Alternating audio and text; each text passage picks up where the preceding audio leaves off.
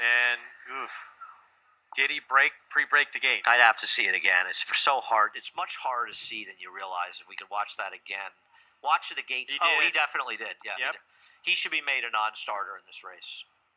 He should be made a non-starter. He had an unfair break. I know he finished last, but he should be declared a non-starter. I think in New York he would be. I don't know. Maybe they have different rules. Unofficially, 3-4-2-1.